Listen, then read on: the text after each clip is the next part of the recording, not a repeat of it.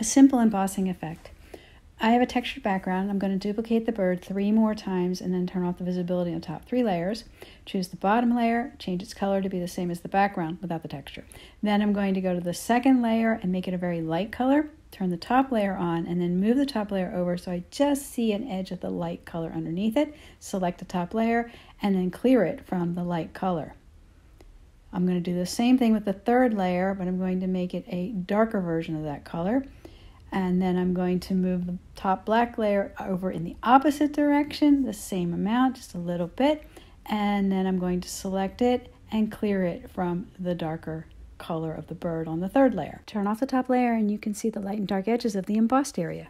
Make it look more authentic with blend modes. Use multiply on the base layer and the dark edge layer, and then use overlay on the highlight layer.